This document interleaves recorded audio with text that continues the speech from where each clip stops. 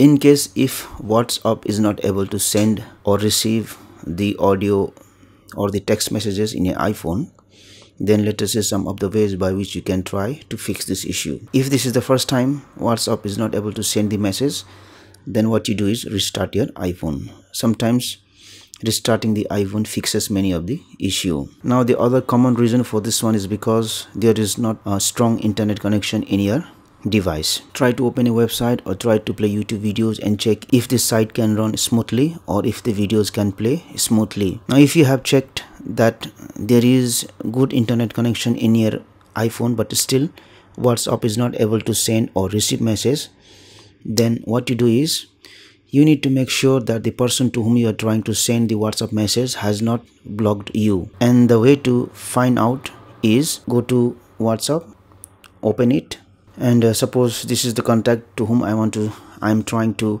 send the message. What I will do is, the first thing I have to check is I have to see here on the top the last seen status. I can see the last seen status for this contact is today at 11:35 AM. But if this contact has blocked you, then you won't be able to see the last seen status for this contact. Now the next thing is, if you know that this contact changes the WhatsApp profile picture daily for 2-3 times, then you need to make sure that you see the updated profile picture of this contact.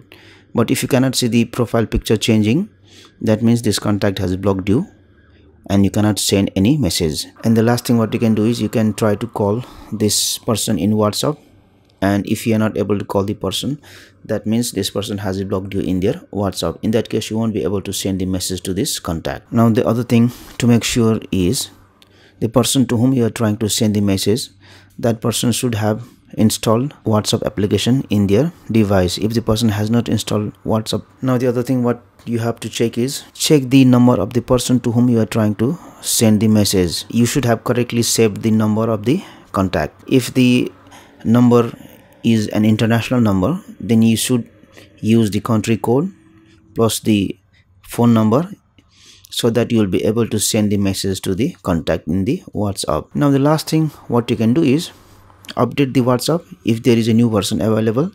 Sometimes a bug may be causing the issue, which you can fix by updating the WhatsApp. For that one, what you have to do is you have to go to the App Store, then you will look for WhatsApp here, and then right now there is open option. That means my WhatsApp is updated to the latest version.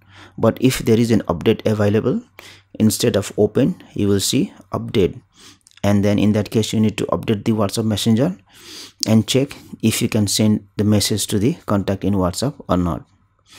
So hopefully this should fix this issue. Thank you for watching this video.